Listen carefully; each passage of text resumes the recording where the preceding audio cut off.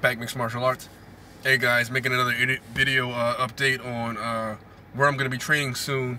I'm actually going to be planning to go train in Philly, catch wrestling with Dan Kagen and guys like Boyd Ritchie. Both of these guys, man, they're beasts.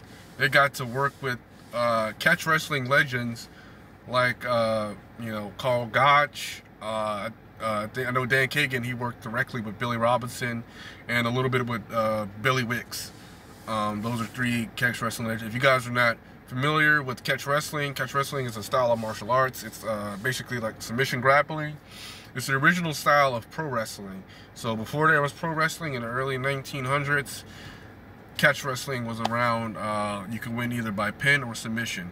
Very simple rules. Guys like Josh Barnett, Kazushi Sakuraba, Soranaka, Fujiwara, some other guys, Minoru Suzuki. These are old school guys that, I mean, you really have to know about. Everybody knows what Josh Barnett is and Sakuraba, but those other guys, you really got to know about mixed martial arts to know those guys are. Anyway, in Philadelphia, I'll be going to go train with Dan Kagen a little bit. I met him on Facebook. I talked to him a little bit. He's a very nice guy. He's friends with Jake Shannon. I'm also friends with Jake Shannon on Facebook.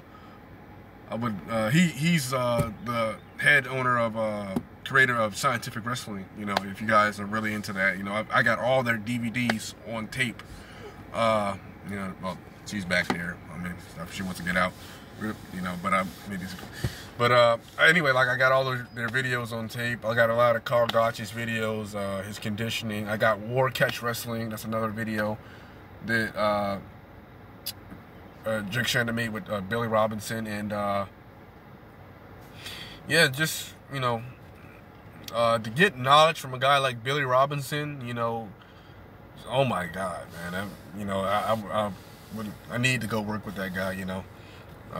His techniques are just, you can learn just by looking at the DVDs. It's just like, a lot of this stuff I learned just by watching the DVDs, you know what I mean, and just trying to implement it as best as I can when I go to jiu-jitsu practice, because as you know, catch wrestling is not a real big, not really big anywhere, but I try to use those techniques in practice as much as I can. But to get a chance to go work with these guys, like even another guy is close in Jersey is his name was on the tip of my tongue. Yeah, kind of forget his name right now, but he's real good too. His name will come up in another video, but yeah, I'm just relishing a chance to work with these guys and get to use the skill. A lot of people, I have a wrestling background in high school. I did pretty good in high school.